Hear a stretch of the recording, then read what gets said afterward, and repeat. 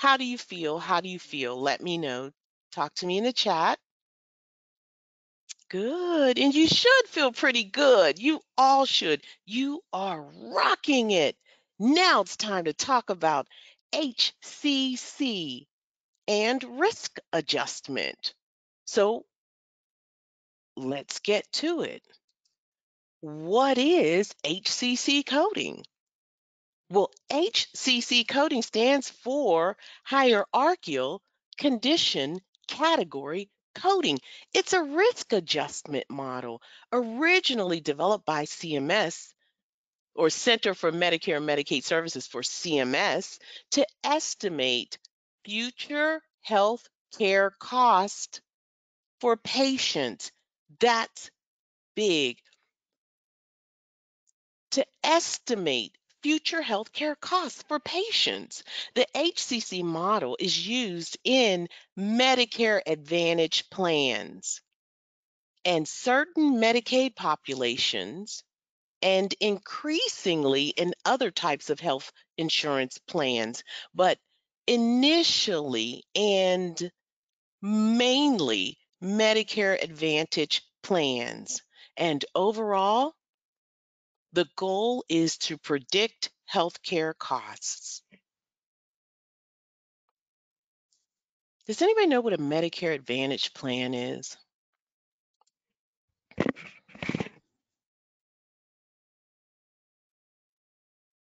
Well, a Medicare Advantage plan, yes, it is Part C, but it is,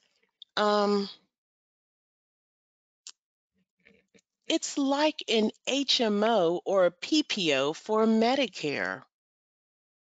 Yeah, it's an HMO or a PPO for Medicare. Medicare beneficiaries give up their Part A and their Part B, and they take that Part C or Medicare Advantage plan. Yeah. So that means you have to stay in the network. That's what it is. All right. So this HCC coding is a risk adjustment model, and the goal is to predict healthcare costs. Now, what is risk adjustment? Well, it adjusts payments to health plans based on the health status and demographic characteristics of their enrollees. The idea is to provide higher payments for sicker patients who are expected to incur higher medical costs and lower payments for healthier patients. So why is risk adjustment necessary?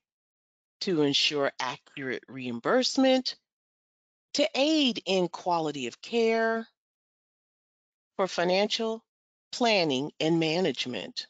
That's why it's necessary. Now, how is risk adjustment or HCC coding carried out? How is it carried out? Well, annually, providers are required to submit information to CMS on each Medicare Advantage patient. So, all patients that are enrolled in a Medicare PPO plan, CMS requires providers to submit information on them so that they can predict the healthcare costs or the cost it's going to, or what it's going to cost for them to cover that patient. So this is Medicare. They want to know, how much is it going to cost us to cover that patient? How many illnesses does that patient have? Okay, I'm getting ahead of myself. All right, so coders must review each patient chart, review the patient's documentation, then capture or code all of the diagnoses or diagnoses that maps to Medicare's HCC model. What does that mean? That means they have to capture all of the required diagnoses.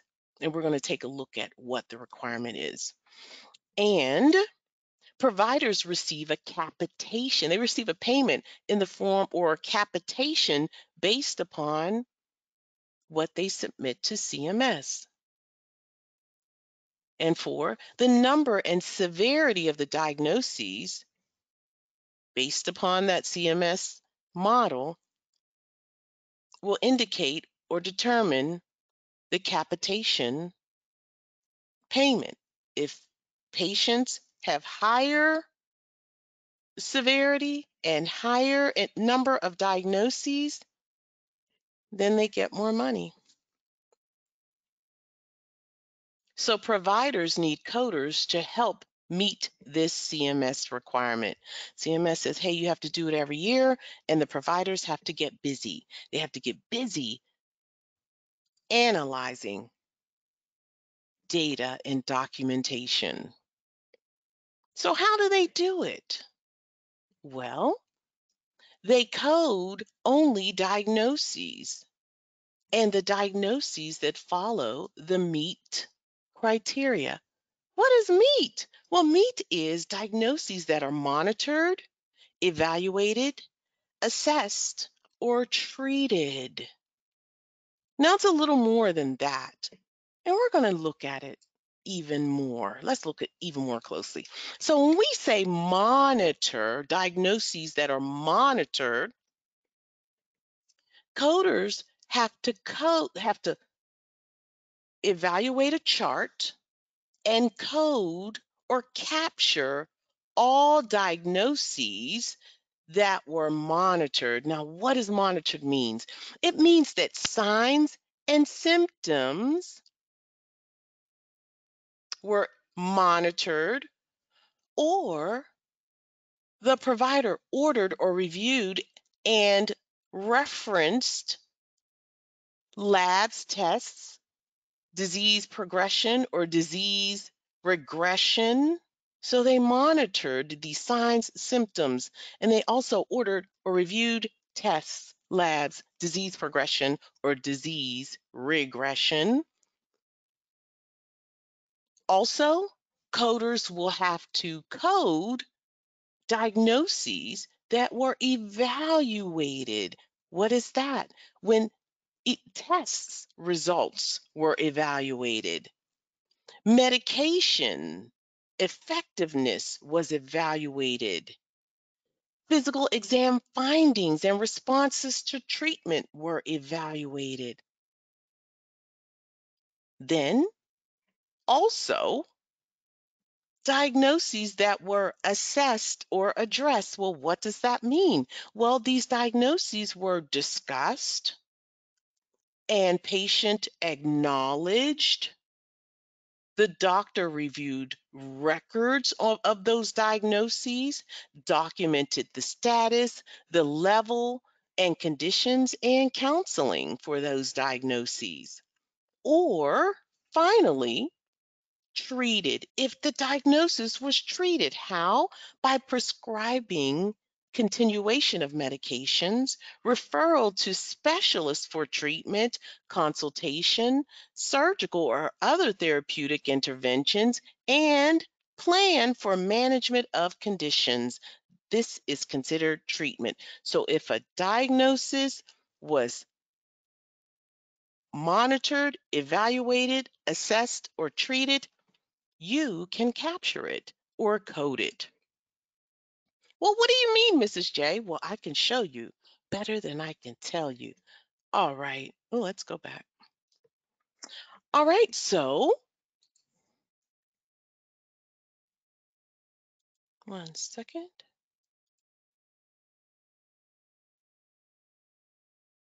Hmm.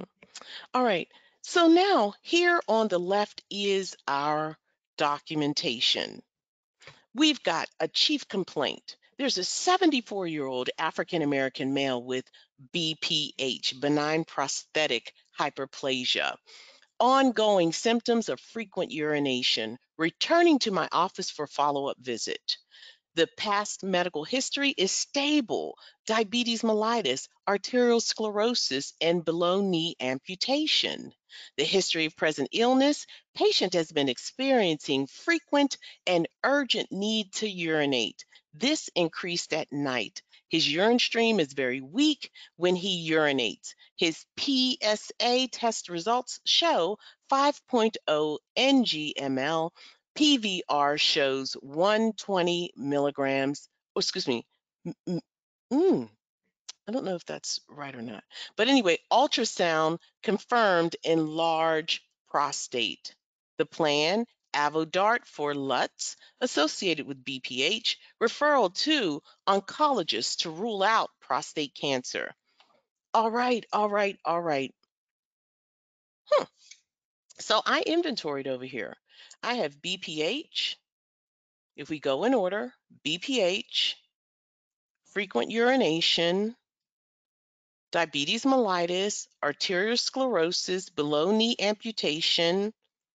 And then at the end in the plan, it says BPH with lower urinary tract symptoms. So maybe I would code BPH with LUTs, and then I would probably also sequence frequent urination. And that's all I would capture. But but no, I wouldn't even capture the would I? Hmm, hmm, I don't know. I don't know if I would capture the frequent urination, but just to let you know, coders, I would not code any of the following. Only BPH with LUTs and maybe frequent urination. Here's why. Because these diagnoses were not meat. They did not fall under meat. All right, so I got rid of BPH because it is included. It is integral to BPH with LUTs. But if we look at diabetes mellitus, did the provider monitor, evaluate, assess, or treat? No, it was not.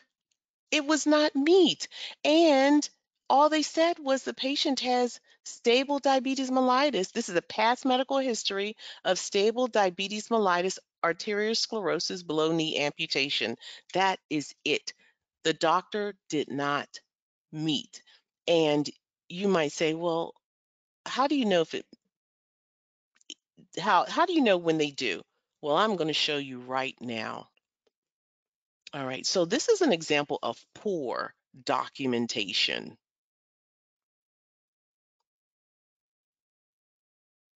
Now, you know what? I wish I would have. Let's do this. Let's do this. Hang tight. I think I want to give you a better, yeah.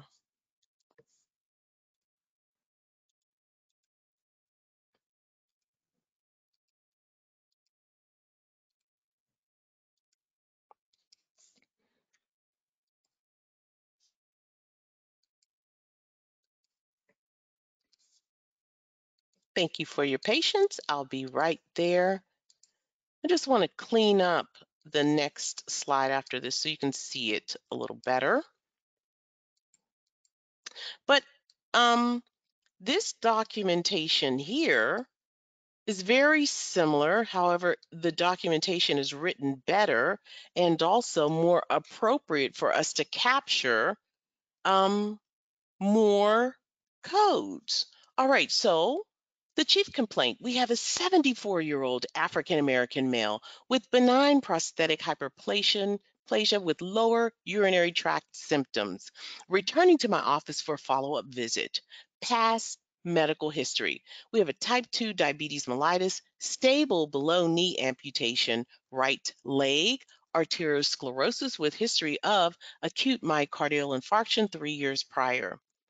All right. History of present illness. Patient has been experiencing a frequent and urgent need to urinate due to BPH. Right here in the HPI, we see meat actually we're able to apply meat. So this need to urinate is increased at night. His stream is very weak when he urinates, and PSA test results show 5.0 ngml. Now, the post-void residual volume test showed 120 m, which indicates incomplete bladder emptying. All right, so we see that BPH with LUTS it was assessed. All right, so if we say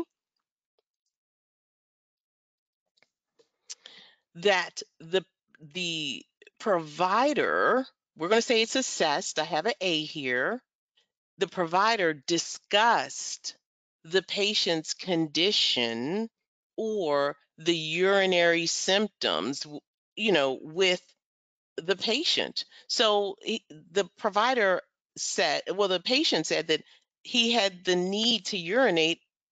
His need to urinate at night was increased. Also, the patient told the provider that his stream was very weak when he urinated. There's no way that the provider would know that the patient's, increased urine or had enuresis at night because the provider was not there. So discussion of the problem took place. Also, I said evaluation was met because the test results of the PSA test results and the post-void residual volume test, that was evaluated. Also, monitoring was met because signs and symptoms, the lower urinary tract symptoms such as frequency, what else? There was frequency, nocturia, that's urinating at night, and the weak urine stream, that was monitored. And treatment also took place because if we look in the documentation, I'm going to keep going. All right. So next I stopped at incomplete bladder emptying, and that's another lower urinary tract symptom. We have ultrasound confirmed in a large prostate. That's another monitoring. And the patient states, now we're moving on from the BPH and the LUTS, and we'll return later. The patient states that the diabetes mellitus is stable. Review of blood sugar reading from the patient shows good management of diabetes mellitus with glucophage 500 milligrams twice a day for diabetes mellitus, and the patient's exercising 3 times per week to help control diabetes mellitus. All right, so diabetes type 2 mellitus can be captured and coded because it MTEs. We have monitored. The test results were monitored. right? So it says signs, symptoms, ordering and reviewing and referencing of tests or labs. Yeah, the blood sugar reading. Also, we have treatment. Glucophage is the medication, 500 milligrams treatment. And let's see, evaluation. So I think the patient exercising 3 times a week, I think that is the physical exam and findings and response to treatment is a good example. And you might find others. All right. And now it's time for us to move on in the documentation. And the doctor starts talking about the below knee amputation. Right leg below knee amputation is stable. Scar is within normal limits without signs of inflammation or infection. That's what he says. So he clearly evaluates the below knee amputation physical exam findings. Now we're going to move on in the documentation, and we see this lipids panel with LDL, HDL ratio. We see the cholesterol, total 191 mgDLs, triglycerides 103 mgDLs, HDL cholesterol 45 mgDL, VLDL cholesterol 21 mgDL, LDL cholesterol, calcium 125 mgDL, and that's high. LDL HDL ratio 2.8. All right. So it says patient will continue with low sugar diet to control weight, heart disease, and diabetes mellitus. So when we're talking about these lipid panels and these LDLs and HDLs, we're talking about the heart, right? Yeah. We want to see how much cholesterol this patient has, and we want to see those if those arteries are doing well, arteriosclerosis. So the arteriosclerosis was evaluated, those test results, and assessed or addressed by discussion or counseling the patient on weight control. Okay. All right. Now the plan, Avodart for LUTS. That's a medication and that's a treatment. That's where I put my T. Okay, coders. So as you can see, these 5 were meet. They've met the guidelines for meet, so we can code them in HCC coding. I know that was a lot. All right. So remember, you have to follow all guidelines. So instructional notes are going to require that you code the urinary tract symptoms, such as urinary frequency. I didn't pick them up, and I should have. Nocturia, the weak stream, incomplete bladder emptying. So I'm going to do it. I'm going to pick them all up, and we're going to code them all. And that's how you capture the diagnoses that maps to the HCC model. Now I'm going to show you, and this image comes from your book. I'm going to show you how you compare. So on the left is an example of poor documentation. That was our first scenario. And because the documentation was poor, we were only able to capture N40.1, which had a risk score of 0, and that would have been the total risk score.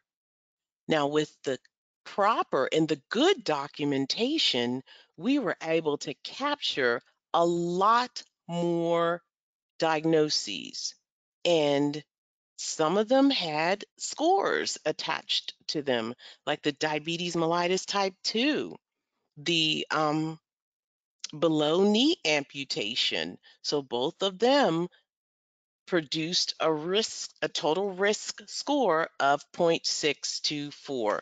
So this is why they need coders.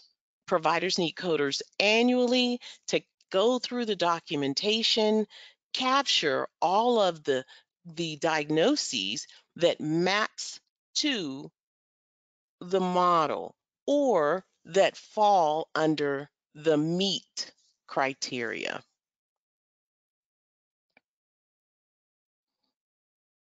Are you all with me? And that's HCC coding. That's it.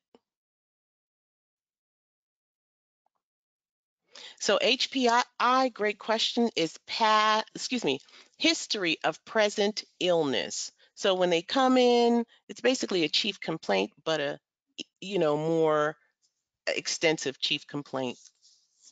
All right, good job. So now we're going to test your knowledge. Yeah.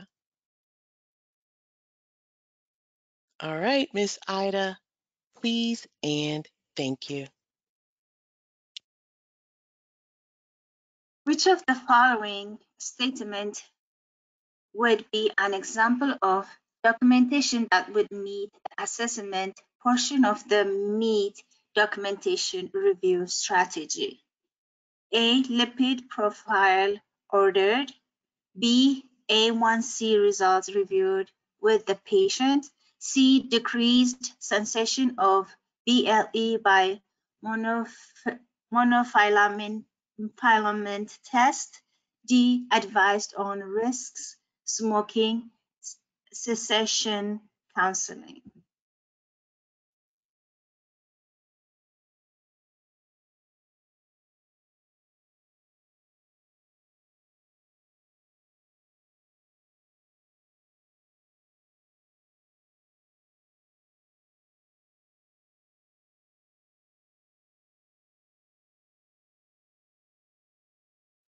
Okay, now the key word was assessment. All right, so assessment right here is by discussion, acknowledging, reviewing records, documenting status, level conditions, and counseling. Yes, yes, yes. The answer is D. Advised on risks, smoking cessation, and counseling. That's it. Also, too, in your handouts, I have an extensive document that kind of describes the meet documentation standards. So go ahead and download it. It's also in your LMS. Okay. Good job, good job, good job. Okay, this is the last one. All right, Miss Ida, please and thank you. Okay, CMS hierarchical condition categories. HCC models use data to A. Predict long-term prognosis for individual patients, B. Predict estimated future costs for individual patients, C. Analyze treatment options for individual patients, D. Predict mortality rates for trauma-related conditions.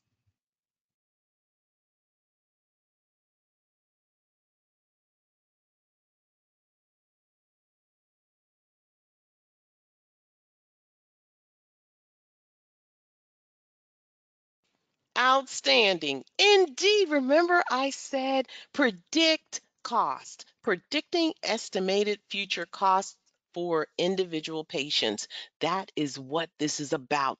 You all rock. Thanks for tuning in. And until next time, happy coding.